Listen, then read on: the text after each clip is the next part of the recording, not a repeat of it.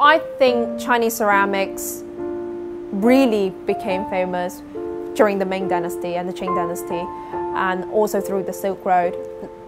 People from Europe, everywhere, they were just buying in all these blue and white porcelain or any other type of porcelain because it was something that only China had. You bring educators and students from the UK to Jingdezhen. What are they amazed by?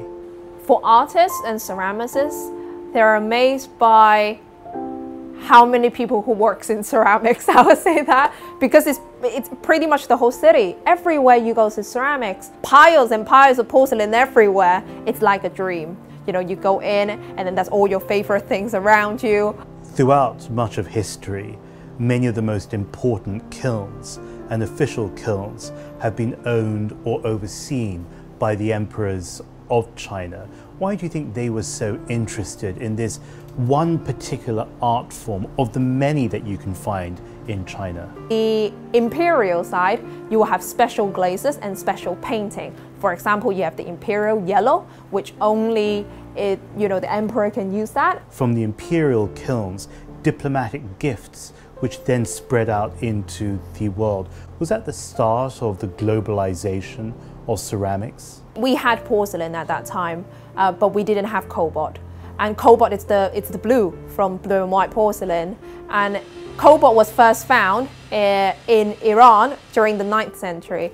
And then through the help of Silk Road, the cobalt traveled up to China, and then they started painting on porcelain. People were so amazed by how nice the blue came out with this translucent material.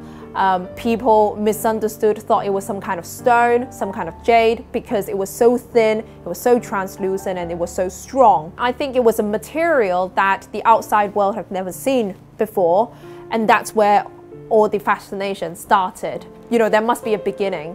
There must be a reason why people are doing it, because they wanted to mass produce it, they wanted to perfect the skill even more, they wanted to have a consistent.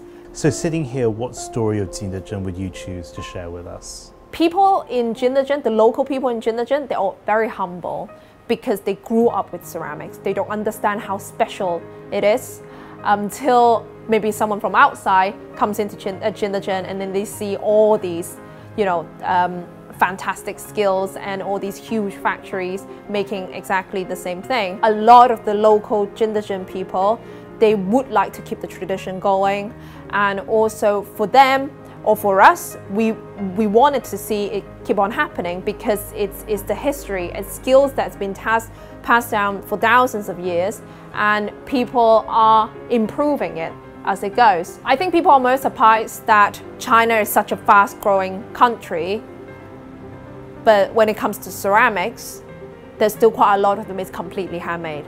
I'm James Chau, you're watching The China Current. Follow us on social media @The China Current.